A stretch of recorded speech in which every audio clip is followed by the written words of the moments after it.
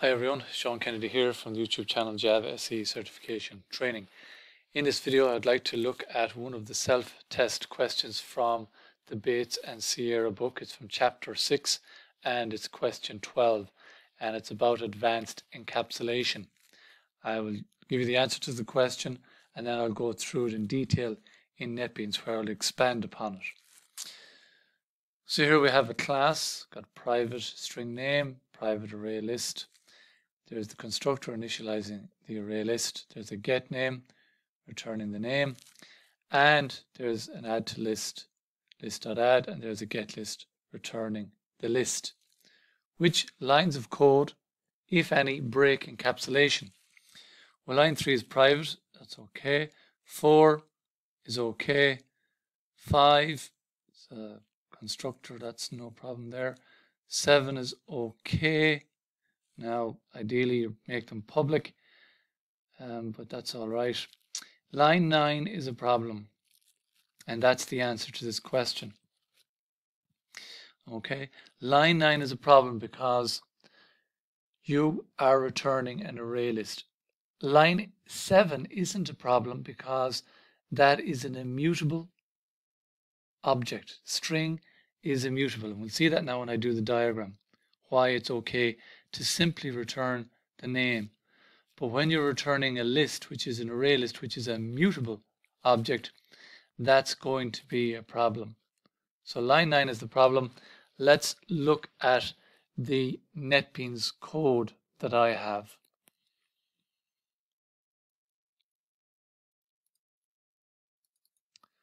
So this is the Netbeans code.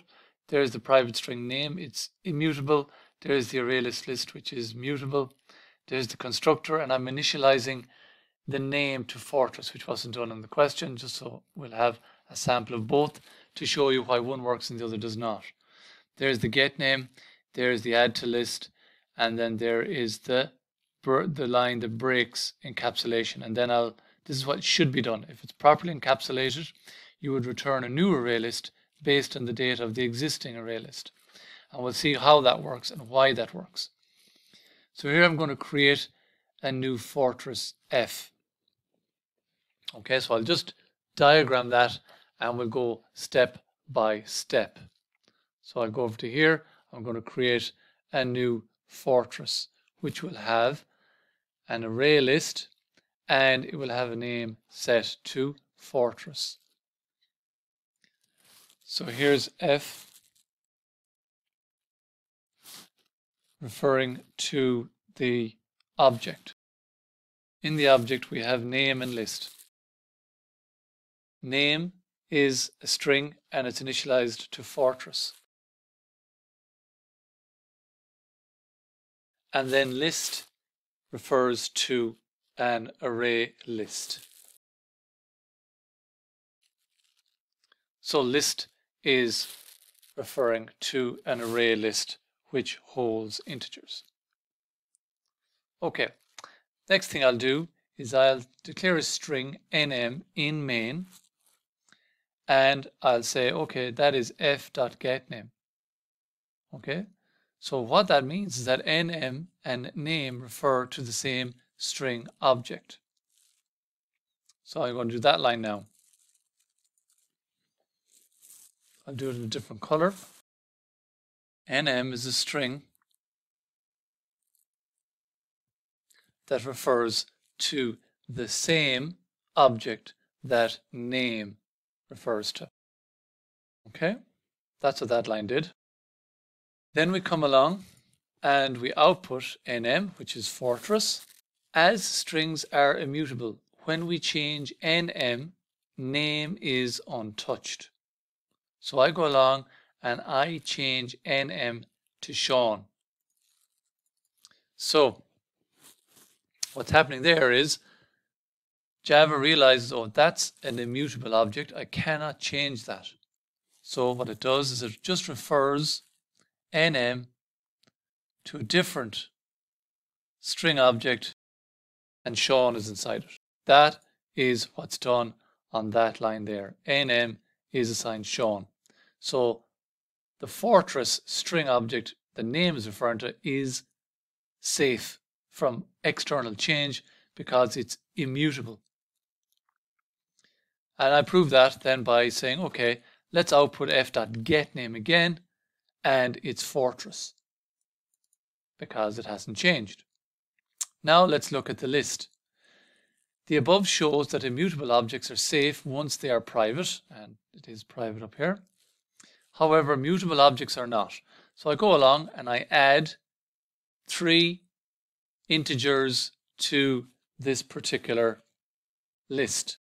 So essentially what that is like is you're going to have that type of idea. And each one of these are integers because it's wrapped. The 1, the 2, and the 3 are wrapped. You end up with objects. So there's 3 of them there. 1, 2, and 3 are each integer objects. The circle represents an object. Then I go along and I create a local flist reference inside main, and it's the f.getList. And basically this flist, I'll use blue again to contrast the difference. Flist and list refer to the same ArrayList object.